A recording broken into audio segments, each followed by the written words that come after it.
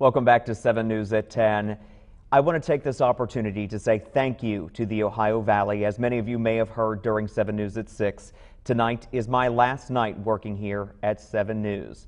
It has been my incredible honor and privilege to work here and to be able to report all of the things, good, bad, and all the in-between, to all of you people here in the Ohio Valley. The Ohio Valley is my home. It will continue to be my home, and this has been a journey that has been something that I will never forget in my life. I want to thank you all from the bottom of my heart.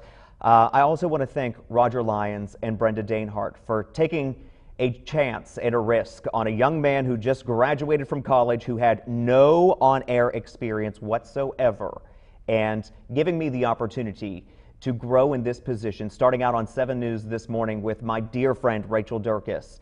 I spent 2 years on that shift with her before coming here to the evenings on 7 News and working alongside my dear friend Laurie Conway and other friends that I've made along the way as well. The 7 News team is an incredible team. They work hard. They work harder than any other news team in the Ohio Valley, I can guarantee you that.